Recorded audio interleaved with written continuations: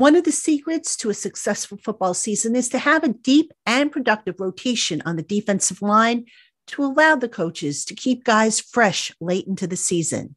The New York Giants have sought to do that with their defensive line this year, adding draft pick Jordan Riley and veterans Rakeem Nunez-Roches and A'Shawn Robinson to a group that already includes Dexter Lawrence, Leonard Williams, DJ Davidson, and Ryder Anderson. There is also another guy who's looking to get a piece of the pie, Vernon Butler. Butler is 6'4", 330 pounds, and was originally a first-round draft pick by the Panthers in 2016. But thanks in part to injuries and in part due to performance, Butler didn't earn any starts until 2019, his final season with the team.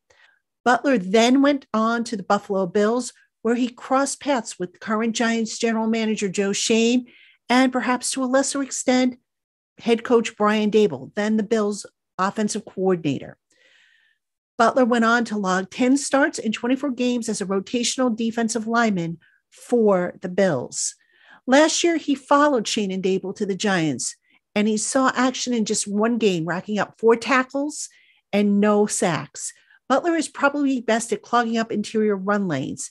But with that said, given that the guys that the Giants have on the depth chart at that position, Butler sure does look to have an uphill battle to make the 53-man roster, let alone the practice squad, where youngsters like Riley and perhaps even Davidson might have a better chance of snagging a spot if they don't make the 53-man roster.